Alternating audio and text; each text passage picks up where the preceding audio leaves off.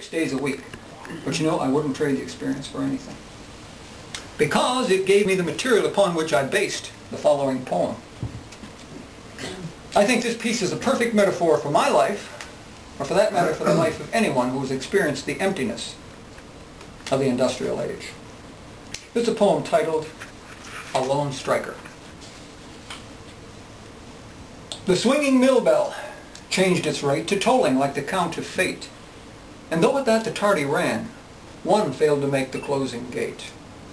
There was a law of God or man that on the one who came too late, the gate for half an hour be locked, his time be lost, his pittance docked. He stood rebuked and unemployed. The straining mill began to shake.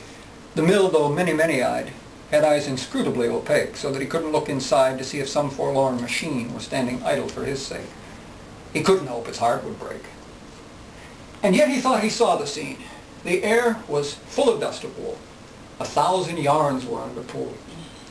But pull so slow with such a twist, all day from spool to lesser spool, it seldom overtaxed their strength. They safely grew in slender length.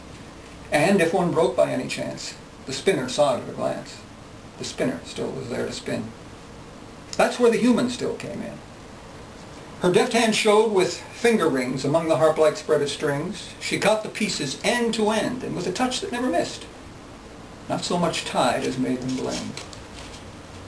Man's ingenuity was good. He saw it plainly where he stood. It found it easy to resist.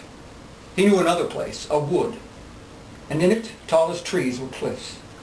And if he stood on one of these, 'twould be among the tops of trees, their upper branches round him wreathing, their breathing mingled with his breathing. If he stood, enough of this. He knew a path that wanted walking.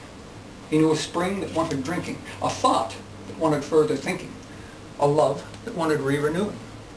Nor was this just a way of talking to save him the expense of doing. With him it boded action, deed.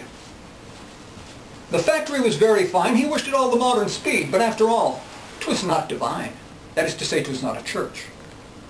Now, he never would assume that he'd be any institution's need, but he said then, and still would say, if there should ever come a day when industry seemed like to die because he left it in the lurch, or even merely seemed to pine for want of his approval, why, come and get him.